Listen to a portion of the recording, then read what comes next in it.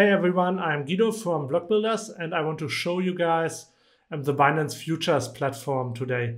First of all, for your understanding, futures are not actually cryptocurrencies, but when you trade futures, like Bitcoin futures, you are trading more or less a contract that is related to the price of the underlying asset. And in the case of Binance Futures, it's the Bitcoin price.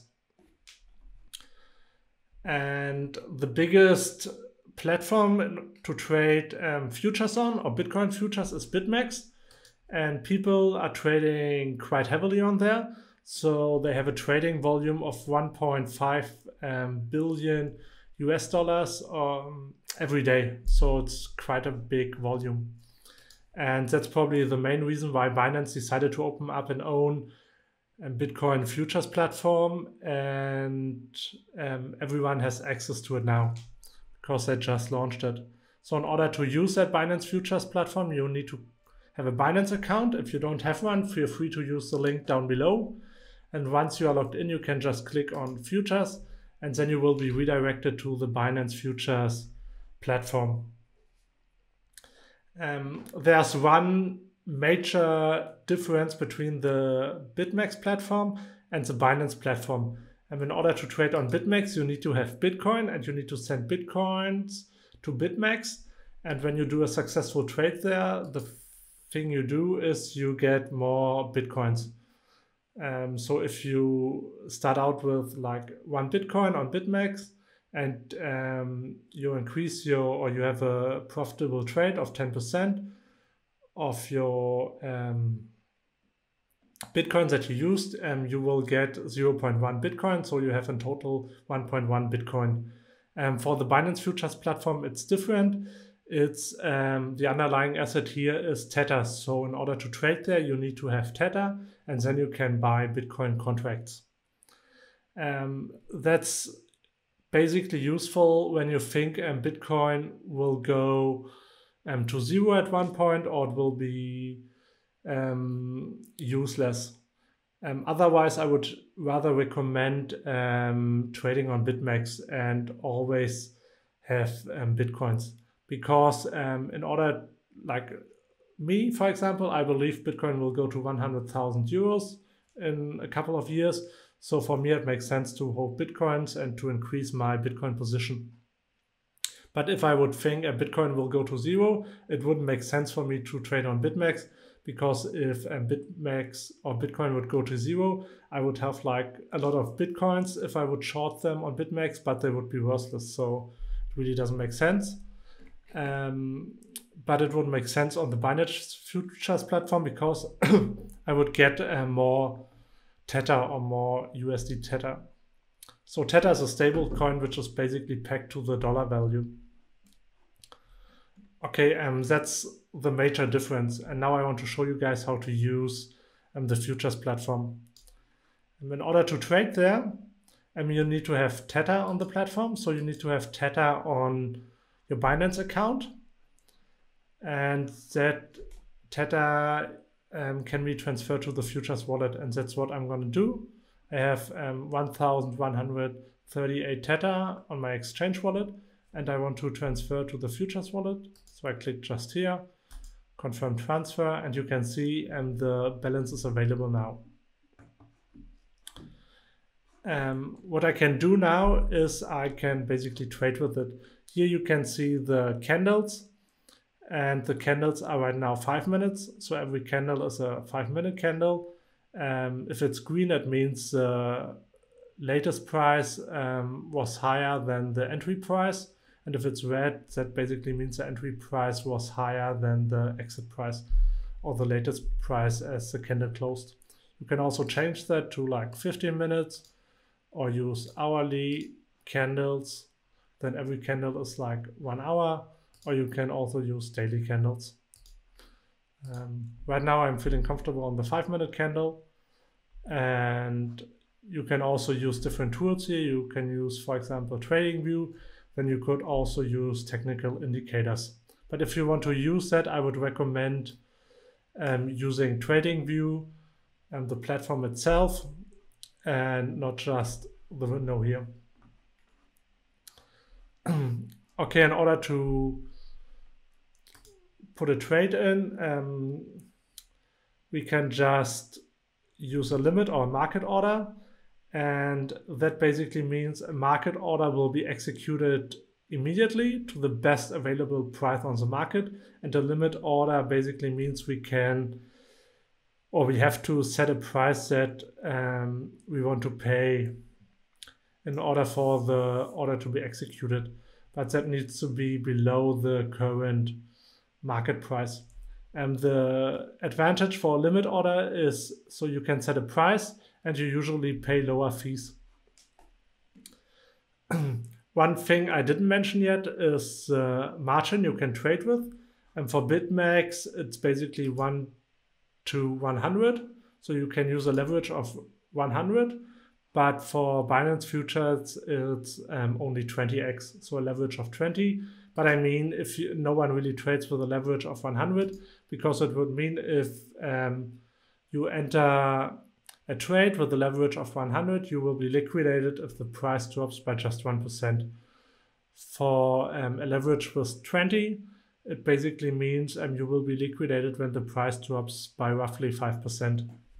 Binance Futures basically uses a cross margin. That means it's a flexible margin. So you can't really set the margin here, and it kind of does it automatically. I will show you in a minute. So let's just enter a trade now. Let's say we want to buy 1 BTC. So then it also automatically takes a leverage of 1 to 20. So it would require a margin, or like it would require for me to have at least 540 USDT, also Tether, in my account, and I have that, so I can just say, okay, buy long. And now you can see my position here.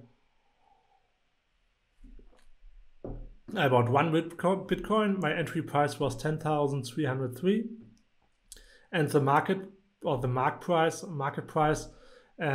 price basically means it's an average price of not that futures platform, but of other exchanges. So they use the price from Bitfinex, from Binance, from Bittrex, from HitBTC, and they calculate an average price, and they use that as a market price. And the market price becomes relevant when it comes to the liquidation price, basically.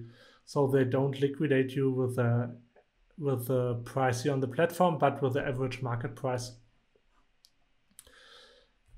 And you can see here our liquidation price is 9,400 US dollar. So, and we still have 620 US dollar left. So what that basically means is they use that available balance as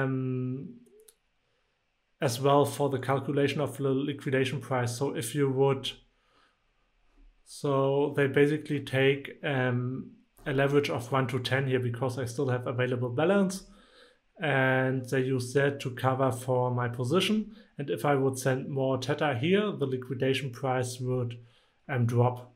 So it's kind of a flexible leverage that I use here, or that it's automatically used by Binance. So you can't really adjust the leverage because it does it automatically. You just make sure that you still have a lot of balance, or enough balance in your account, that the liquidation price is deep enough that you don't get liquidated. And here you have a profit and loss. So I invested 540 USDT, and right now the price is up a bit. So I'm 1/3% or now less positive, like $1 right now. And here you can see I can close my position either with a market order or with a limit order. When I want to close my position with a limit order, I need to set a price. For example, here, 10,315. And now basically an order was created to sell my position when the price reaches 10,315 US dollar. And what I would recommend you guys to do is also set a stop limit. So a stop limit basically means you set a price that when the price drops of Bitcoin, your position will be automatically stopped or like liquidated. So let's say we want to set a stop limit if the price drops. That was the lowest here in the last few hours. So when the price drops to 10,278, we want to cancel our position and we want to receive at least 10,270 US dollar for our Bitcoin. It's one Bitcoin, and then we set sell short, and then we basically have here in open orders our stop order. So if the price drops below 10,278 US dollar, our position will be stopped or cancelled. So that is just an insurance for us that we don't lose too much money if the price drops. And if we go back to our position, we could cancel our position now. And in order to do that, we just create a market order. And now our position was cancelled. We need to stop our stop order. And then you can see we are back at 10,139 USDT.